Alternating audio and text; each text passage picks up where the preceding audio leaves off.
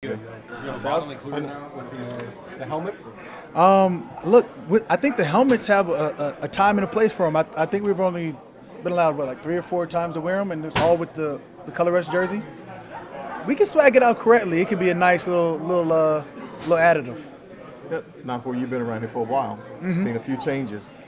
Has Few. this offseason been big, significant change for you, or pretty much the same? This is probably as steady as it gets. I mean, we talk about elevating, our defensive coordinator to a head coach position, elevating our, D-line and DB coach into the assistant D coordinator roles.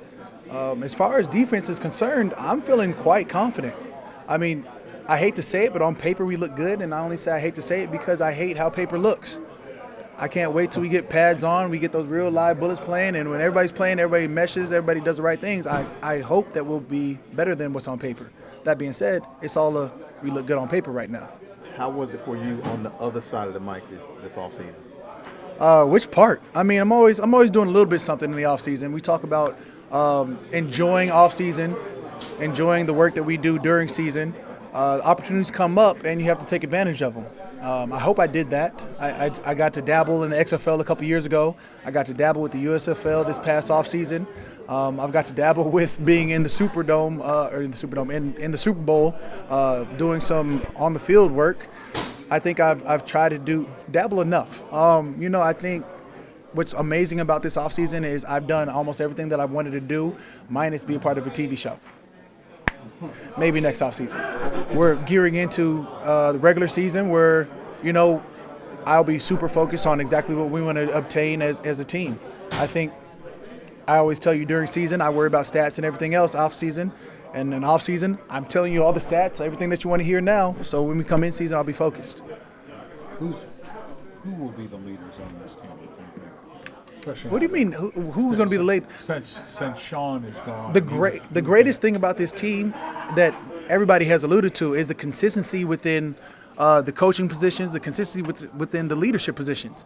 I mean, you lose Teron, but Eric McCoy has been a stalwart for our offensive line for a while now, so he's able to come in and be just that. Ramczyk has been here since his whole career. You talk about Jay Boo and what he's been able to do. That's Jameis Winston. If y'all don't know who that is, what he's been able to do since he's come here, he's been so positive the entire time. Even when he wasn't starting, his first year here, when he hurt himself last year, his positivity, his leadership is one of those core values that you're always going to cherish. You talk about AK being a leader. You talk about possibly getting Mike Thomas back healthy. I mean, if Mike T comes back healthy, that is a game changer in itself. We already added Jarvis Landry. You had Chris Olave. And then you talk about your defense, which your defense has been stacked. When you talk about Double D, Demario Davis as a leader, you talk about Chauncey, who has come into his own, and he wants to be known more for his walk, and he was already walking well than his talk. I mean, when you get Chauncey to quiet down and you really focus on what he's good at, he's great at a lot of things. You talk about you bring in Tyron Matthews. You have Marshawn Lattimore. We can talk about names forever. You talk about what Marcus Davenport was able to do this last year. I mean, he saw, 10 or 11 games. He had 9 sacks in those games. He comes in healthy the entire season. I no longer have to just be by myself for the first 5 or 6 games. David Onyemata comes in this entire year. I'm already looking forward to what we are able to do as a defensive line.